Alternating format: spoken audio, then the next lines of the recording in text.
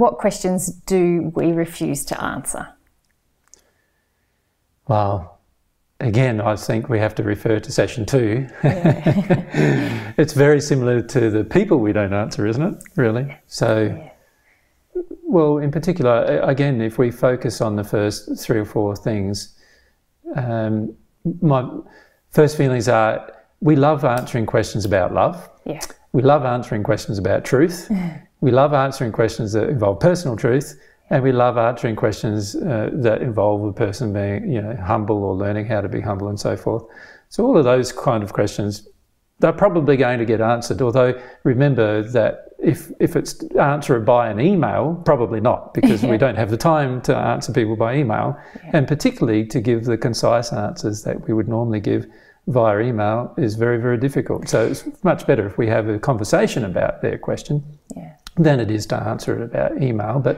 But those 4 sets of questions are probably some of the most important questions for us. Yeah, that's right. And those kinds of questions we routinely send off to our frequently asked questions account so that they can be added to a list, and we do a video to answer those questions. Yes. So we may not answer the question directly via email if a person sent in an FAQ, but we probably will put those questions on a list somewhere to answer in the future. Yeah. And as you know, we often only get to do 3 or 4 or 5 questions an hour. So, and we have a limited amount of time recording, around 6 to 12 hours a week. So, if there's 300 or 400 questions as a backlog, then of course it's going to take some time probably before we get around to it.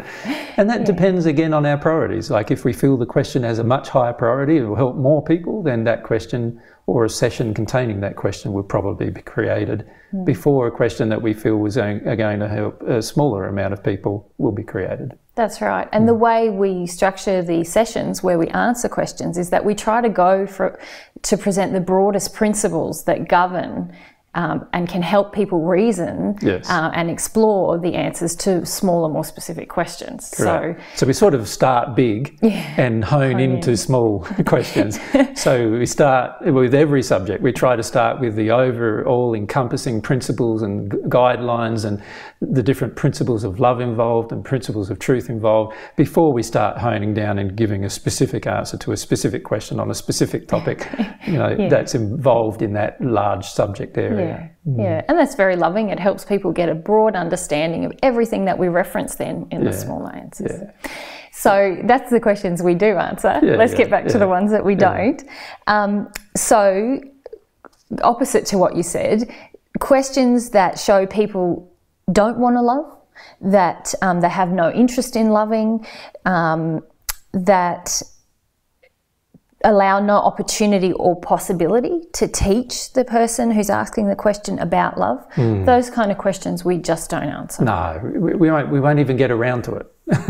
It's just never going to happen, because we feel, for a number of reasons, that like if a person's not open to love before they ask a question, then it's highly unlikely they're going to hear an answer that's based on love.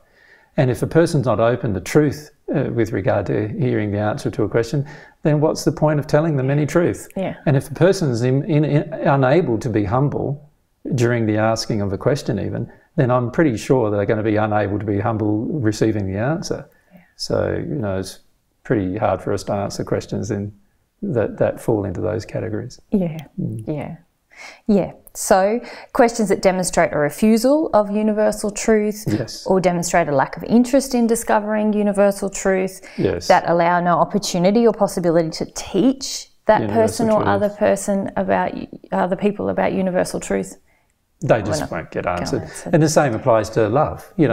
Questions that are not about, God's love, about loving your neighbour, if they're just all like, we get a lot of metaphysical questions, questions that we have a very low priority to answer. Sure, they're interesting, and it's a bit like, why does a tree suck water up from the base to the top, and how does it do it, well, it might be a fascinating physical question. At the end of the day, it's not our primary motivation for answering questions. Is all about love and truth, about universal love and truth affecting the human soul. So while we can answer the question, it doesn't really, it's probably going to come a long way down on the list. And the same applies to questions about love, of course. God's love comes before human love, and then and so forth. So if there's questions about God's love that we feel needs to be answered, then we'll probably want to answer those first before we answer questions about human love, for example. Yeah, exactly. Yeah. And so, just in keeping with our theme that you've already touched or what we won't answer, just like with when the question demonstrates no opportunity for us to teach universal truth, the same applies for personal truth. Of course. If the person who's asking the question is close to the truth and their question is posed in a way that is really saying, I don't want personal truth and I don't want to learn any personal truth about myself, then we're not going to answer the question. No. Because it's a really... We might put the question on a list for others if we feel it's an important question that others might be open to hearing. Yes. But it's highly unlikely we'd send an email back to the person involved. Yeah. Aside from just saying, thank you for your question type of thing. Yeah, for sure. Okay, questions that display a lack of humility, that indicate the impossibility for the questioner to conceive that they might even be wrong. And this comes under the category really of questions that are they're statements or people wanting to make a point and doing it in the guise of a question. We get this a lot from religious people where they just go, I don't see how you can do this, and please tell me how this is, and please tell me how that is. But really what they're saying is, I don't agree with anything you're saying, and these are all the Bible reasons why, or these are all the Quran reasons why I don't believe what you're saying. So our feeling is, well, if you don't believe what you're saying, that's okay with us. Yeah, we're not going to answer your questions. And it feels very draining to sit down and answer a question where you know the person really isn't, they've stated a question, but they really don't want to hear an answer from you. And I have done it in the past, and really it just sort of infuriates a person more that I've actually answered the question that they did ask because really they were really wanting to make a point with me. Yes, and a lot of people are quite, what I'd call is deceitful and manipulative about that. They really want to just make a whole heap of points rather than listening to answers that might confront the points that they're making. And many times the points they're making are totally illogical. In fact, I would classify many of them as both unscientific and imaginary in the sense that, like, a lot of people's belief in the Bible is imaginary. You know, a lot of things that are claimed to have happened didn't happen. A lot of things that they say should happen in the future will never happen, and it's just some meanderings of somebody's mind written down, and many times not only somebody but a multitude of people have modified that particular information. And why would we want to spend all this precious time we have sharing truth, confronting error all the time? Let's present the truth, and if the error that you're reading in the Bible doesn't agree with it, then obviously we don't agree with it.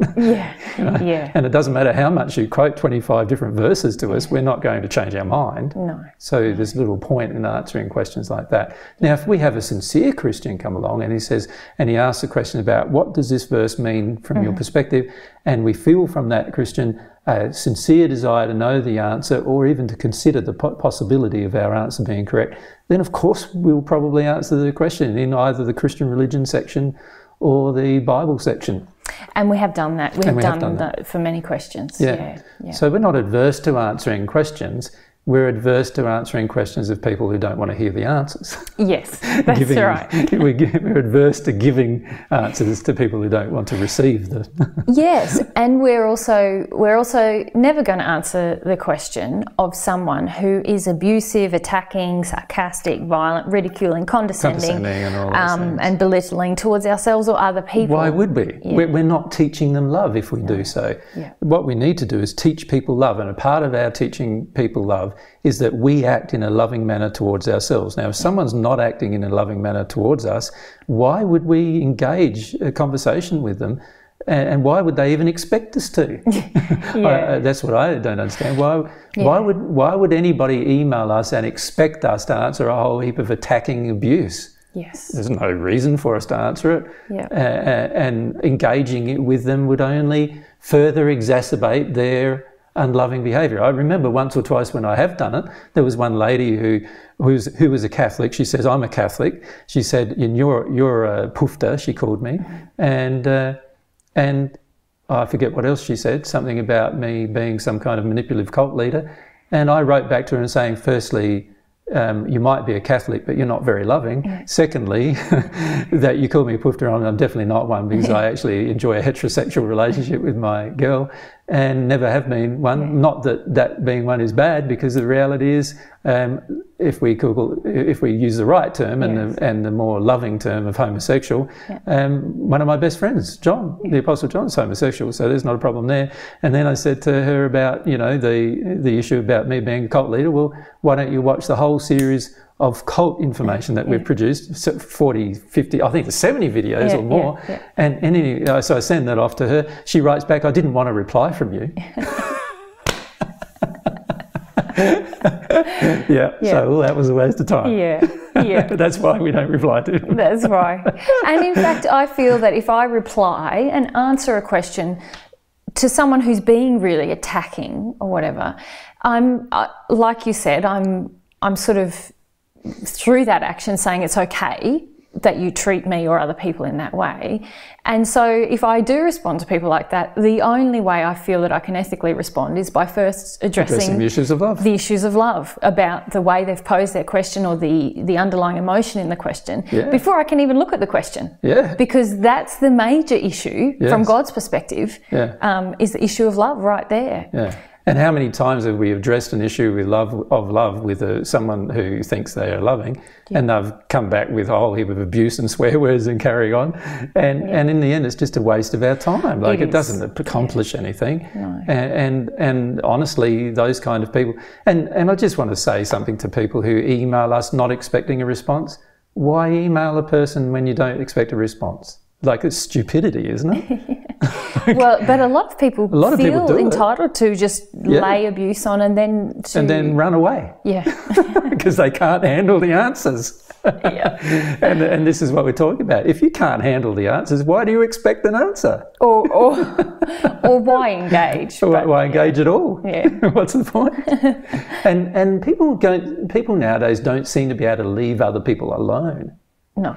Do they? It's like the whole live and let live. Yeah, the whole live and let live thing. No, it's not. It's live and let die. It's like, how can we crush them? And I just feel like, a lot of people who listen to our presentations and so forth, there are a lot of sincere people, but a lot of the people who listen just for the sake of picking on things, they're not interested in truth, they're not interested in love, they're not interested in anything at all other than picking on somebody, so go and pick on somebody else. Well, no, I don't encourage picking on someone else. I'd encourage you to reassess your priority list in life. What I'm saying is they will pick on somebody sooner or later. We'll pick on somebody else. We're not going to engage it with you and go, oh yeah, no worries, pick on us. That's fine. How crazy is that? And there's this deep expectation in people that because we're Jesus and Mary, that we should let people pick on us all the time. It's the whole turn the other cheek situation. Like we've even had that said to us by somebody who's picking on us. It's just like, what? like really, you're going to sit there and say, you're not sorry for treating us badly and we've got to just sit here in our own home and keep putting up with it. No, you get going, man. We're not putting up with this from you. And also, my feeling about what you said in the first century about turning the other cheek was really about humility. It's about being willing to feel my feelings rather than put them onto somebody else in retaliation. In return, yes. And that's very different. And was very different to the way in which it's used now. Exactly. It's about just being humble to your own feelings about attack. But it's certainly not saying, look, make yourself a doormat and encourage and invite people to stomp on you. Exactly. That's why in the first century, if I was surrounded by people who weren't listening to me at all and who were just attacking me, I didn't say anything at all. Because there's no point. There's no point saying anything to a group of people who are not open to love, not open to truth. Nothing you can say is going to please them. Nothing you can say is going to make the situation better. They already have set in their heart what they're deciding to do. And nothing you can do or say is going to make it better. So we often get emails from people like that, and we don't respond to them. We do exactly what I used to do, just via email instead of face-to-face, that's all. All right. So other questions that we don't answer are questions that are controlling and manipulative, and indicate that rather than having a sincere desire for truth, the questioner is attempting to manipulate or control the situation we've pretty much spoken. And also attempting to make statements rather than have a question. Like a lot of people, I don't know where people the feeling I have is if I've got a question and it's sincere, I'll ask it. Yeah. If I haven't got a question and I want to make a statement, I'll make a statement. Yeah. Do one or the other. That's honest, Stop phrasing all of your statements as questions. Yeah. Like if you truly want to know the answer to a question, you will listen to the answer. Yeah. That's the reality. Yeah. And if you didn't want to truly know the answer to a question, you won't listen to the answer. Yeah. You should have made a statement under those circumstances instead of asking a question. That's right. Another reasonably common email that we get, and I was just speaking to Lena before the session started about some of the things because she's volunteering on our office account at the moment. She was talking about these emails that we get fairly regularly, which are, look, I want to come and join your cult, basically. Yeah, yeah. So they're ill-informed about our life and the way things what have happen. They listened to? Nothing. Yes. But then they say, and unless I hear from you, I'm getting on a plane tomorrow and I'll be arriving and I don't have any way to support myself. I'm willing to work for food, but basically trying to manipulate and control us into communicating with them and into supporting them financially. Yes. And so that doesn't really fly with us either. Well, for a start, it's out of harmony with love that they expect anybody to support them financially. Yeah. It's out of harmony with love that they expect to be able to manipulate a person into accepting their company. It's out of harmony with love to demand that other people support them in any way, like with food or other things. But even to try to manipulate someone into responding to their email. Yeah, and if they have enough money to fly to Australia, they certainly have enough money to care for themselves. And by law, they have to have enough money to pay a return flight, actually. Yeah. Yeah. And we don't have we only live by ourselves. We don't have visitors who do that, ever. So we are never, ever going to accept visitors, no matter what is going on. We're never going to accept visitors who say that to us. No. And we're even usually never going to reply to them. Yeah. Yeah.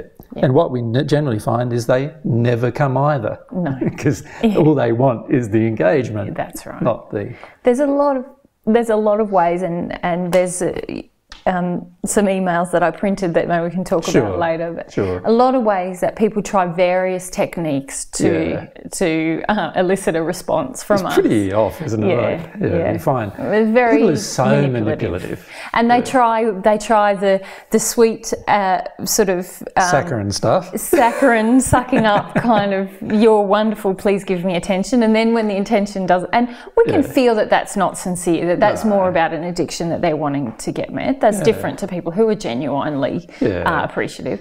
And then when that doesn't work, invariably within a day or two, we get an angry email saying, look, now I don't believe that you're Jesus because you haven't responded to me, and I'm going to start spreading the word that you're evil unless you respond to me. So spread the word then. Well, we don't care. Like, don't you think it's been done before you? Yeah. And then within a couple of days, we usually get another sort of tack. And sometimes sometimes it goes in a whole cycle. Oh, I apologise for all the manipulative things I've sent you. Still trying to manipulate us. Exactly. And the sad thing is that sometimes we don't see our emails for 2 days or 3 days or 4 days. Or a week or and more. The whole cycle has kind of happened before we even realise what was going on. Yes. So. And isn't it funny how people even just expect a reply? Well, I think a lot of people spend so much time attached to their computer, a computer or a mobile phone or some device these days. Which we don't. With half an hour check-ins, and we sort of live very differently to that. Yeah. Saying, I'm very grateful that we do, and we have that. We would never get anything done if we didn't. No. And that's the other thing, is that a lot of people who email all of those kind of things must think we live very blinkered and, attached to this kind of... Well, not only that, very sheltered and blinkered lives or something. No, we get out and see people and visit people, and we also create a lot of things. We're not interested in just sitting at our computer behind the anonymity of the internet, replying to people with a whole heap of words that they don't understand. Yeah, because their own emotional condition is preventing them from really feeling what we're trying to say. We're not interested in doing that. Yeah, okay, so other questions we don't answer, questions that are selfish and self-absorbed, vain, or an attempt to demonstrate the questioner's own arrogance or self-importance, or to... Is that all one thing, is it? It is, because there's quite a few things we could mention, isn't there? I'll say it all and then we can talk about it. Sure. Or to take up the time of others for no purpose other than to make the questioner feel important or get attention. Yeah, attention seeking, definitely not on for us. Yeah. If you're attention seeking, well, we're not going to give you the attention, so you should try to get it somewhere else. And what were the other things? I forget them already. Yeah, sorry. Selfish and self-absorbed. Now, that's one that we see quite frequently. And particularly with people who have a sickness or an illness or a disease or a life-threatening condition of some kind. Or a financial crisis. Or a financial crisis, yeah. And often what I notice with those kind of questions, when that person is coming from this selfish kind of self-absorbed place, is that they really want information. They don't want to understand those broader principles we spoke about earlier. Well, they're that not would even help interested them in seeking truth. Deal with the causes and get out of this long-term and a lot forever. of them haven't even bothered with any of the truth. No, they just now they just want go, here's an opportunity solution for somebody to listen to me, or here's an opportunity for somebody to give me some money, or here's an opportunity for someone to tell me what's wrong with my life, or you know. And honestly, you're not sincere, people. If you do that, you're not sincere. Why would we answer you? We can't answer you if you're not sincere. So these are not sincere requests. These are just requests driven by addictive emotions that you're unwilling to address. And we've got a whole series of things that we've produced about addictive emotions. Go and have a look at that. Yes. Because honestly, until you get out of that state, there's a high likelihood we're not going to interact with you, and we'd be surprised why anybody else would want to be honest. If you think about a lot of the emails we get, you'd be surprised if anybody in the world would want to interact with some of those people while they have that level of demand and addiction and control and manipulation and everything else going on. And the other way I see that happening is for people who have perhaps been coming to seminars or listening to YouTube for a number of years. They've made very little personal change though. They might be fascinated by God's truth external to themselves. They make no real personal change or no sincere attempts to challenge their addictions in their life. And then suddenly some attraction comes to a head, and it's not sincerity that's motivating their question anymore. It's a sense of fear and desperation, and they just want a quick fix, basically. And they want you or me to tell them exactly what they need to do to get out of this crisis. But really their will-based desire is, I still want to hold on to all my other addictions though. Of course. I just want to deal with the one that's causing... I wouldn't give up any addictions.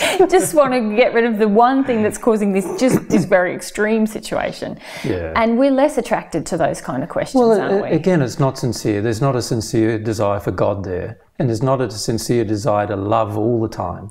There's not. It's only when things get unloving for them that they're interested in change. That's very selfish. And honestly... they don't attract us at all. It's highly unlikely we'll answer them. Sometimes they raise interesting points which you might, put into an FAQ session or something like that. But rarely will those kind of people receive a personal response from us. Okay. Questions that come from people in spirit dimensions, but which the people on earth that those spirits are using as the intermediary have no interest in having answered. So that's, for example, me as the medium. I'm not interested in... Well, a lot of times they're not mediums. Yes, that's true. A lot of times they're mediums in a technical sense of the word, but they're not actually mediums doing a job. What they are is people who are totally possessed by spirits, basically. And the spirit is just telling them what to say. So they write a whole heap of pages out. Usually it's all in the same line. No punctuation. No punctuation, no anything. No capitals. No capitals or anything. It's all just like gunk. They've had this splurge out from a spirit and are demanding that we give them an answer, this or that.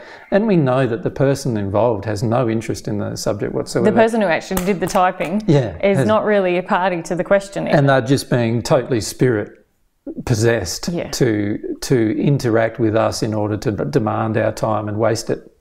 And the reality is, have no. There's a lot of reasons why we have no desire to respond. To that kind of a questioning.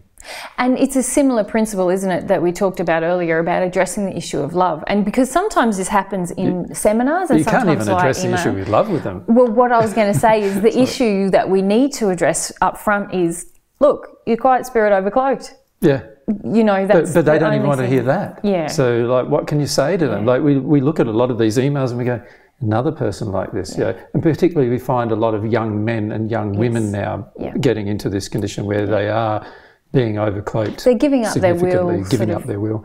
And we read the whole thing and we go, now all it is this spirit saying a whole heap of mumbo jumbo through you. Both you and the spirit have done no research. You have no desire for truth. You have no desire for love. You just want an interaction, which is an attention. Isn't it? And honestly, we haven't got the time to answer those particular questions because we've got a lot of important subject matter to share, and not enough time to do it already. Yeah. So, well, let's look at the kind of flip side of that, which is questions that come from people on earth, but which the spirits with those people will not allow the person on earth to hear the answer to. And we see that a lot. Oh, that's like we often get New Age people in this mode where they send us a whole heap of questions. And we know that the spirit with them doesn't want to hear the answer to any of the questions.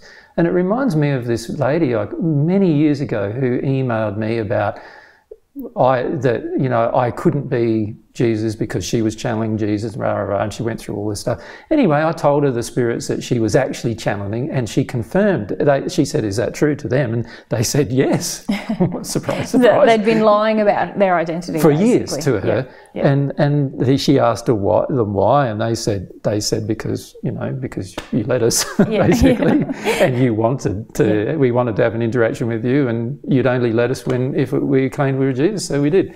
And she didn't have any idea who they were, but after a while we had a dialogue that went on for a few months. But after a while I could feel that, these spirits do not want her to change whatever she does. And she actually doesn't want to change whatever she does either. And all of a sudden dialogue just stopped and I never heard from her again. And I think of all that material going back and forth would have been great in the public domain, but because a lot of people may have learnt some things from it. But in the end, it didn't benefit her or the spirits with her. And so basically you're saying, though, is when a person is in codependent sort of addiction with a spirit or a group of spirits, and the spirits are quite invested in the person in earth not receiving truth about a certain subject or a number of subjects, then even if you offer the truth to that person, unless they want to give up the codependence with the spirits, it's never going to go anywhere. Never going to go anywhere. And you can, I experienced that as well. You pretty rapidly feel when that person doesn't want to give up the spirit relationship that they have. And you know that it doesn't matter how hard or which way or, how you try to present the truth of the personal situation for the person on earth, unless they want to give up that spirit interaction, it's just going to go nowhere and it's a waste of your energy. It is. And we've had a number of people coming to seminars asking questions who fall into that category, haven't we, over many years? Yeah. And it is just, what do? You can't continue feeding the addiction to just ask a whole heap of questions with no result.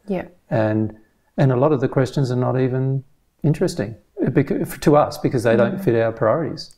So they're not even worth spending time on. There's more important things, I should say, that are worth spending our time on. But also I find with those kind of people too, the spirits with them only want them to have certain things answered. And then they get to a point where the spirit's challenged and then they don't want to have the other things answered. Right? So, and it gets down to, in fact, the person on earth and the spirit both have issues with being challenged. They want their belief systems to not be challenged, and they only want validation a lot of times. They want you to agree with them, And we get a lot of emails where people say, "I agree with this. You know how you believe this?" And we go, "No, we don't. We don't believe that. What do you think? Why do you think we believe that for? You believe this and you believe that, and I agree with all that." And what do we say to these people? Where have they heard that we believe those things when what we've taught is completely the opposite of what they're saying? They obviously haven't heard it from us. Yeah. They're just presuming a whole heap of things. What can we do? Yeah. Again, spirit-motivated questions like that are just like trying to engage us in some way without there being any sincere interaction. Yeah. Little time for that. Yeah, and I was just smiling as you were speaking about that, about, you know, people who want, and I even recognise this in myself when I first met you, you know, when a person really asks a sincere question, they have an open heart to whatever the answer is going to be, and that it's a sincere, open, what is the answer to this question? That's a pure question, isn't it? But often we can ask questions because we want validation for a point of view that we're already holding, and we think that the person who's going to answer the question is going to agree with us, and we're going to get a little buzz from that we knew the answer to the question. Yeah. And very often or you get the other thing where we have had frequently in seminars where the person asks the same question every seminar and want a different answer, and they want a different. All they want is a different answer. Which is, they want the answer that they already think the answer is. So why don't they just say what they think the answer is and get on with it? You know what I mean? And I just say, no, I'm sorry, I disagree. Yeah. And let's finish it there. Yeah. Instead of just asking the same question again and again and again and again and again, hoping for me to say something different to them. Yeah. Why do they even want me to say something different to them? I don't understand that either. If I disagreed with you, I wouldn't want you to I wouldn't keep saying, do you really want that? You know, I wouldn't keep asking you the same question. Okay, fair enough, you disagree with me, no worries. Yeah. Okay. Yeah, I guess there are a lot of emotional injuries that cause us to do that. Yes. Yeah. Yes. Yeah. Huge amounts of emotional injuries of wanting other people to agree with you, wanting approval from other people before you will accept a belief, wanting you holding steadfastly to a belief that you believe is true without verbalising that you believe it's true, not willing to look stupid to other people, all sorts of reasons why a person does that. But it's all addiction. It is. Which is why we're attracted to answer it. Yeah, so we're not attracted to answering questions of people who are really just seeking validation for a point of view that they already hold. Yeah. Or who want us to supply an answer that's going to make them feel comfortable rather than to supply a truthful answer. Exactly. Also, we're not very attracted to answering questions for people. You know, say a person asks a question, you give them an answer, and then without even taking pause to really listen and process the answer to that question, they're on to the next. The answer rather. They're on to the next question. Yeah. And to me, that's a total lack of respect for any time we spent answering the previous question. And they didn't really listen to the first answer, so why would we answer the second question? One? Yeah. No point. Yeah. And we nowadays generally say that to them. No point in answering the second one. You haven't thought about the first one. Yeah. Because you can't receive more truth from God unless you're willing to look at what God's attractions and God's messengers and God's whatever God's trying to teach us right now. We can't learn the next thing because God knows the exact best thing for us to learn right now. And so it's a similar principle. Like if you're drawn to ask a question and then you reject that answer and want to ask a different question, you're kind of rejecting the whole process of learning, aren't you? Not only that, you're really rejecting the time and effort of the individual giving you the answers as well. Yeah. It's a gross lack of respect, actually, for the time of the person who's giving you their time for free. Yeah. Honestly, when people demonstrate that kind of level of disrespect, there's little point in engaging them further. Yeah. Okay, next lot is people, and we've sort of touched on this, questions from people who only want their addictions met, who are demanding, unkind, have expectations, and the question indicates that they really want to just keep meeting their addictions. Yeah, and we've had many of that. I think I've put even a few interactions of those on the internet in a chain of events too, so people can see the chain of events. Usually it starts off with their, asking some sincere questions, and then it gets into demanding that we answer them in the time frame they've given us to answer them. Yeah. As soon as they get into that place, it's like, what? Like, we're giving you our time for free and now you're demanding time from us? What's wrong with you? and usually we say that's an unloving thing. And of course, when we say that's an unloving thing, any person who's in a demand usually gets really angry then. You know, so then they start, you know, getting vicious. And then we go, now not only are you unloving, but you're also vicious. Like, so now you've got two problems. Like, and why would we want to have any interaction with you after that, you know? Yeah. And then I think one lady even tried to take down my responses from the internet. She actually went through a whole series of processes to remove my responses, which I had to remove by law. So it's just like, yeah, that's a high level of control and terrible, terrible behaviour. Yeah. And honestly, people like that, yeah, we're glad to see the back end of your time. Well, we've learnt, haven't we, over the years, that it's just, it doesn't help us, it doesn't help anyone else, doesn't help that person. It's just a huge waste of time. It's a waste of time. Yeah. And these kind of people are not sincere. A sincere truth seeker listens to responses they're given, and they don't demand more time from a person who's giving them their time for free. Yeah. You know, it'd be one thing if they were paying for our time. Yeah. You know, it'd be one thing if we were, you know, charging $5,000 a week for a seminar or something, which we're not doing. No. You know, then you might feel justified in demanding a person's time from them. But boy, it's like, how unjust is it to demand the time of a person who's already gifted you their time? Yeah. And gifted you everything you've already heard from them. Yeah. It's very unloving behaviour. And to be honest, we find that there's a lot of people out there who have unloving behaviour towards their teachers. Yeah, which is a very interesting problem, really. Because the teacher, whoever they are, whether at school or university or whatever, they're giving you of themselves. They're sharing information with you that's going to hopefully and probably assist your life. How can you demand things of them, even if you're paying them even? Like, and why do you think you know better than them before you start? Many people think that. Yeah. Like, many people who have listened to us for 4 or 5 years now think they know better what divine teachings are, truth teachings are, than we do who began them. Yeah. Yes, that's right. Yeah. Or you could say repeated them from God anyway. Yeah. But, you know, either way, why would you think you know something better than the person who's taught it to you for years and years and years? Yeah. It's just arrogance. Yeah.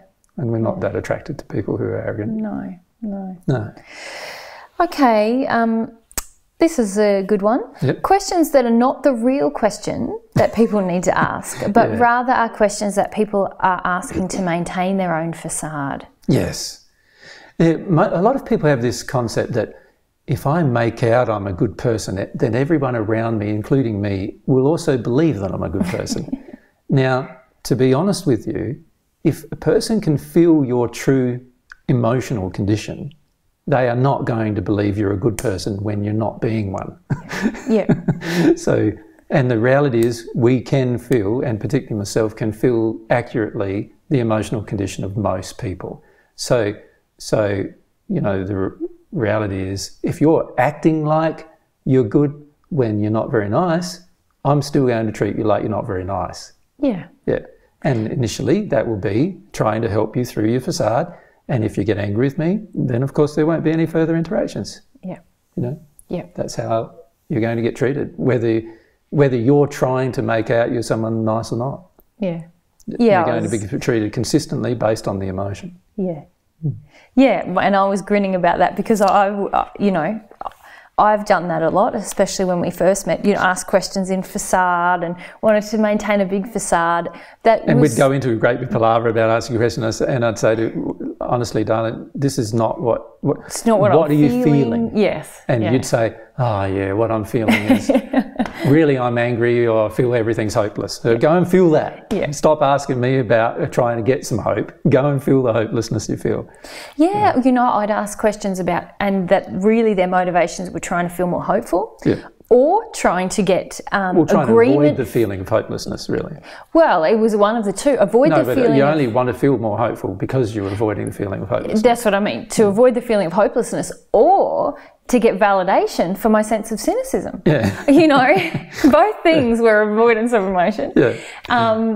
And also sometimes I see this in other people now because I know, because I've done it, to justify anger with other people, to get validation for my righteousness. And all these kind of questions are facade-based questions, and they do not help anyone to answer them, because they're really just helping the person, the questioner, which used to be me, to foster and maintain their own facade to themselves and to other people.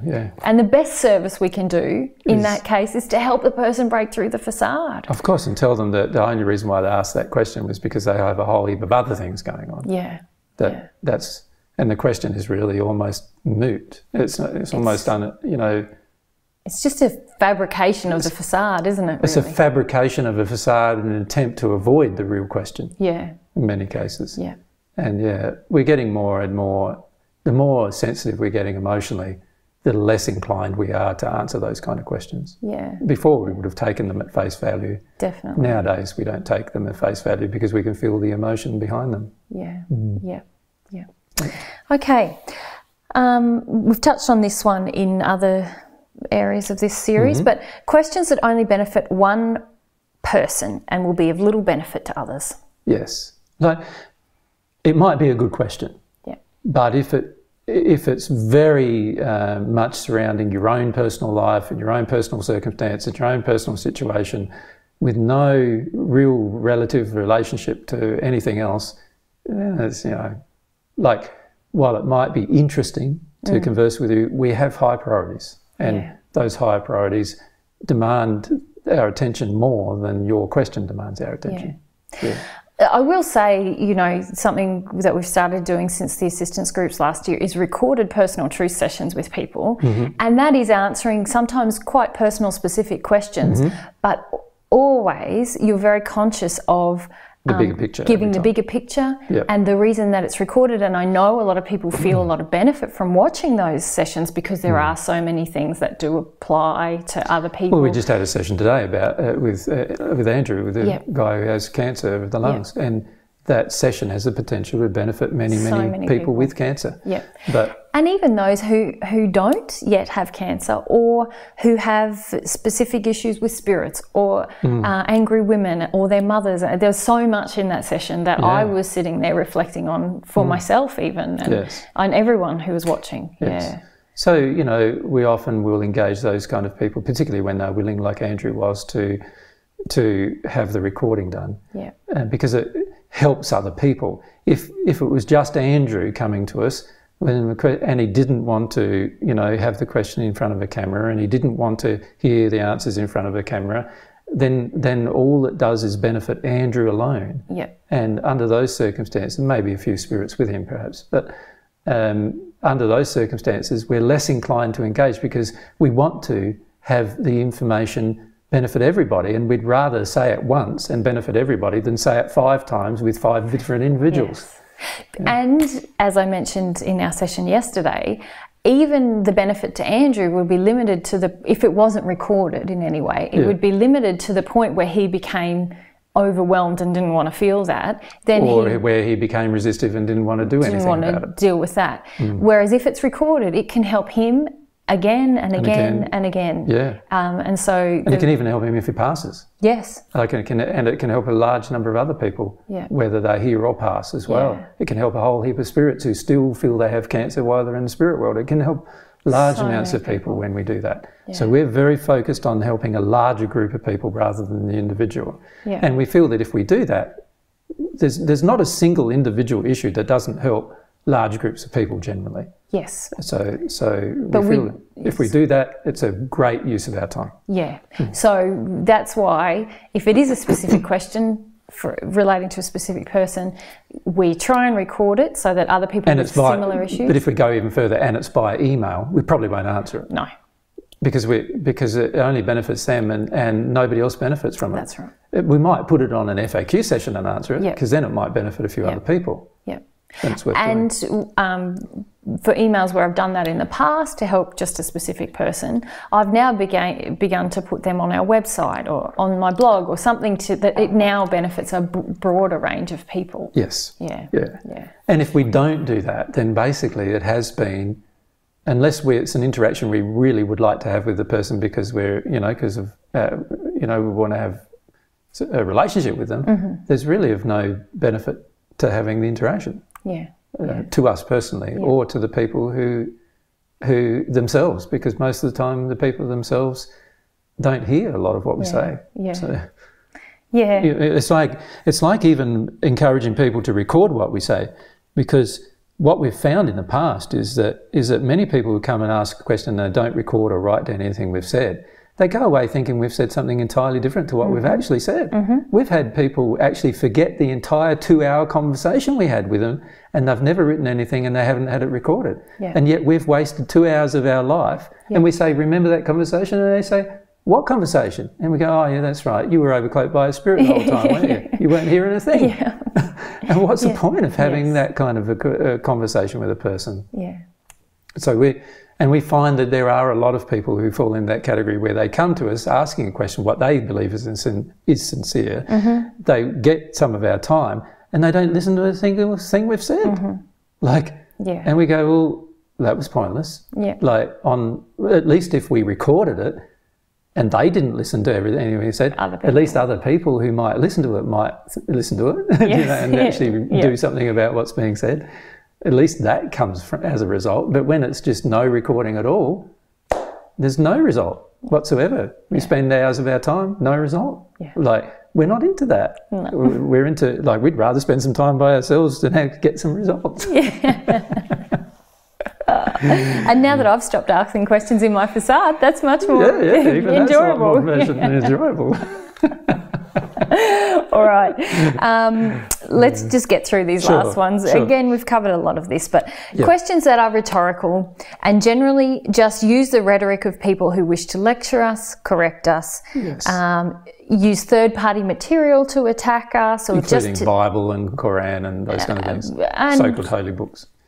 Or they just want to take up our time. Seems to be a popular pastime. People who are bored want to take up other people's time for some reason. They do. I don't understand that one. And it's not a good use of our time to engage with those people. None of those things. And particularly the people who just send us a whole heap of rhetoric, why do they think anybody's going to read it even? I don't understand that. There's no emotional engagement. There's no emotional care for us, all any person who's listening. It's like someone preaching at you. If I wanted to have somebody preaching at me, I'd go along to a church or something where somebody yells and screams at me for an hour about the Bible and this and Bible that. I've never done that, but if I wanted to have somebody preaching at me, that's probably what I'd do. I don't need it in my inbox. No. Or at your seminar. So when we start seeing the first few lines of those things, they just get deleted. Delete button for those. And that same thing goes for people who, we get people who write to us and demand answers to their questions because... they get deleted. That, and this is what this faith says about it, and what are you going to say about what I'm saying to you? And I'm giving you, some of them even do things like, I'm giving you 24 hours to respond. Literally, they say that. I'm giving you 24 hours to respond. Otherwise, I'm going to post that you never responded and you don't care about people and and all this crap. Honestly, it's like, we're not sitting down in front of the computer 24/7 hoping that you email us so that we can respond and write a response to your demand. Mitigate all of your unreasonable and unloving demands and excessive, what I feel is excessive and very negative unloving behaviour. And a lot of the time what happens with these kind of emails that come to office is that the volunteers there do have the library of the videos that and many times the questions that these people have asked are answered in short clips, so it takes 10 or 15 minutes of their time to watch. But often when the person is coming from that emotional space that we just spoke about, the people answering will send, look, your questions are answered in these following videos. They take the time to get all the links and put them all there for them and everything. And the person responds angrily and says, I wanted a written response from Jesus to my question. And I look at that and I go, you are never getting a written response from me because of how you treated my lovely volunteer. Yeah. Because they took the time to give you a very specific answer. You took the time, firstly, to record something that answered their question very clearly and in depth. So if they had a sincere desire, they would watch the video. But they didn't want to watch the video because they wanted special attention from you, and they disrespected the time of the people. Not only that, a lot of times these people just want to have an opportunity to enter an engagement where they finish up abusing me anyway. That's really true. What they want. Yeah.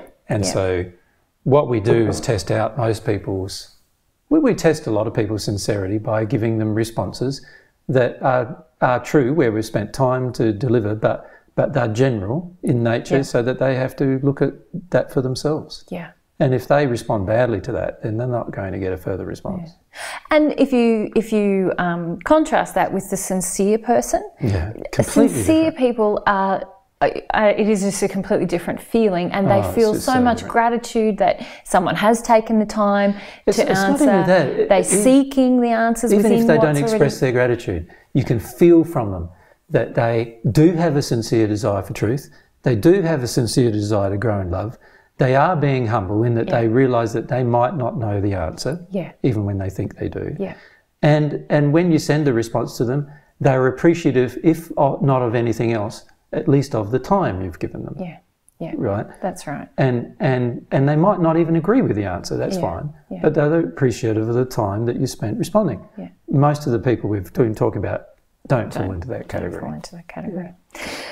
Okay, questions. We don't answer questions that are not specific or are anonymous. Yes. Self-explanatory. I think so. I think the specific thing is we have a person that says they write a whole heap of stuff about their life and then say, I don't really know what question is that I want to ask. Yeah.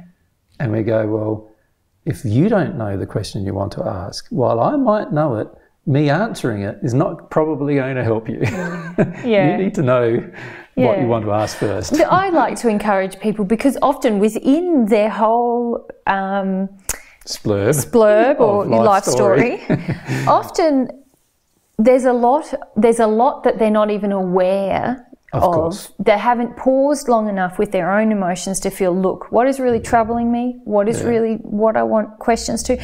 And sometimes even the answer to their questions in the next paragraph even, but they haven't just sat with the process long enough to feel through it. Yeah. And so I like to encourage people to do that, but also because of the volunteers. If volunteers have to sit down, read through all of this, they have to do the thinking, what is this really troubling this person? What do they really want to ask? How can I phrase that then for a frequently asked question, or who do I refer it to? And that takes a lot of their time, where, I like to encourage people to take that time. It's more responsible and loving for the person who's asking the question to actually sit with it and formulate a question. Yeah. Okay. Well, it's, I feel there's something I want to talk. There's something coming up there I want to talk to you about later. But I feel that a lot of people, I don't know, have this sort of they splurge out their life and a life story without actually reading what they just splurted out. Yes. And if they reread it over and over again, they'd learn a lot. But they don't. They don't take the time even to go over what they're sending to us. And like if it was me doing that, I would reread it over and reread it over, and I'd ask myself, is this what I'm really feeling before I hit the send button? I don't know. It is with emails. With writing a letter, you have to really think about what you're going to say, because it hurts eventually your hand to write the letter, a large letter. But also you've got time, because you're writing usually slower. Yeah. You've got time to reflect upon what you're actually writing and what are you meaning and how do you feel. When emails are written, we often see people don't do that. Yeah. It's just like blah, blah, blah, blah, blah, blah, blah, blah, blah, and send. And there's no thought gone in or emotional connection with what they're sending to us many times. And then they wonder why we don't respond. It's because there is no emotional connection. It's just splurge, send, splurge, send. It's not, how do I really feel? what am I really wanting? What do I really need here? What kind of help do I need because of what are the issues that I feel I'm facing? Yes. There's no consideration gone into that. And yeah, that's what I was feeling about. Yeah. And I feel that's what needs to change. If people want to have a response from us anyway, that's what needs to change. If they don't want a response, well, that's fine. Our inbox gets littered with people who are sending in life stories, but we don't respond to because they literally haven't given much thought to what they're writing, or what they want to know. Yes. Yes. Okay, the last few. Arguments that are couched as a question. Yeah, well, I think that we've chosen. And honestly, they just are frustrating to deal with, aren't they? It's just, they're asking a question, we go, but you don't think that. You don't think that. Do you feel this? It's pretty obvious what you feel. Why are you just saying, I feel you're a mongrel, I feel you this, I feel you that? You know, quite often that's what it's about. I feel you're a mongrel, I feel you a rip-off merchant, I feel you this, I feel you that, I feel you this. Well, fair enough, delete. You can have all your feelings. That's fine by us. I'm not going to respond to those statements in a question because I can feel that I can feel your feelings. So I can feel that all you're doing is trying to make statements to me, questions to me that I respond to, trying to get some agreement to you, like as if I'm going to agree that I'm a cult leader. I'm not a cult leader. I only will agree to things that are true. So you call me narcissistic 2,500 times. I'm not narcissistic, and I know I'm not. I'm not going to respond to it. You know, you can call me self-absorbed all you want. I'm not self-absorbed. My whole life is spent helping other people. I'm not self-absorbed, and I've done it for thousands of years, much longer than many have. And so I'm not self-absorbed. You call me self-absorbed, you can believe all you want. I'm not going to respond to it, and I'm not going to respond into a question that goes, don't you think you're self-absorbed? Yes. Of course I don't think I'm self-absorbed. And I know I'm not. So I'm not going to respond to the question.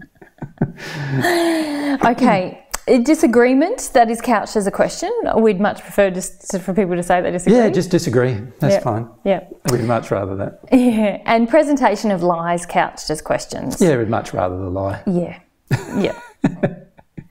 Pretty simple. We find that a lot when people ask questions about relationships. It's really a minefield there. People set you up so much there because they want the answer that they're right and their partner's wrong. Yeah. And they don't give both sides of the story. We can feel both sides of the story and it's not being given. And we just go, honestly, if you think we're going to respond to you when you're just telling your one-sided story to us, like aside from saying to you, you're telling us a one-sided story which mostly is based upon lies you want to tell yourself or deceive yourself about so that you can take actions you want and you want our agreement to take those actions, we're never going to give it to you. Mm-hmm. We get so many people emailing us wanting agreement for leaving their partner or whatever. Why would we agree with you doing that? Mm. And bearing in mind that we haven't even heard the whole story. Or we don't know these people and also don't, you know, aside from feeling them, we don't know the person. We've never met them before. And we're not hearing the story of their partner. Like, why would we recommend leaving, not leaving, whatever? Yeah. All we can do is give generalities, which we've already given in our partner relationship series of FAQs. Yeah. That's all we can do. Yeah. We can't help them specifically because they're lying to us. Yeah. And lying to themselves most of the time. Absolutely. And looking for an excuse to just run away from a problem that they could easily resolve in many cases. Yeah, and that saddens me sometimes where even a couple might have had a filmed personal truth session with you where feedback is given and then that feedback is selectively used in an abusive way, really. Yes, terrible. I dislike that. It's like one party starts attacking the other party and goes, AJ said this to you. They start using us as an authority to abuse the other person. Now, I don't use there's no excuse for abusing another person. And it's never endorsed by you, and the use of truth is never used by you in a way to humiliate, attack, or abuse another person. No. And it's never given. It's very disturbing. It's very disturbing. I find it very disturbing. Yeah. And and it also causes us to not trust that person. Well, it causes us to say, well, we're not going to answer any more questions because it's from you, because it's clear you're just going to use them to abuse your partner, to abuse someone else. Yeah, very sad. Yeah, happens frequently. Yeah, yeah. And blame. There's a huge. Whenever someone uses the personal truth that... Yeah, I've had death threats from male partners of female attendees at seminars because that female attendee has gone home and implied that I said something about the male partner that I've never said. Yeah. And implied to that male partner that, you know, that he's the problem. Yeah. And the reason why he's the problem is because AJ said this and AJ said that, none of which I agree with. Yeah. And then the male partner sends me death threats. Yeah. Like, and it's all caused by that woman. Yes. Sending, you know, being manipulative. Yeah. Yeah. Yeah. Which is obviously her primary problem in the relationship, and probably the reason why the relationship isn't doing that well in the first place. Yes.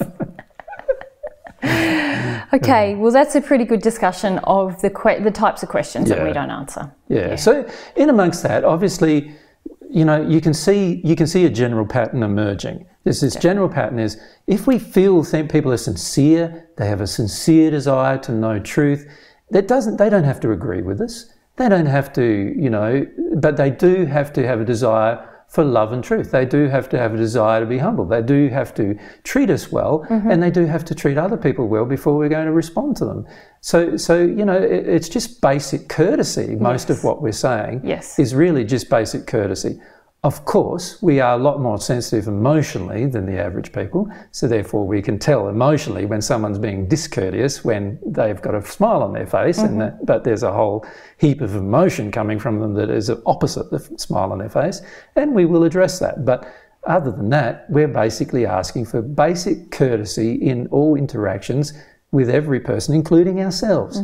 And that's how we live our life, and that's what we teach, and it's also what we expect anybody who emails anything into us to be. Yeah.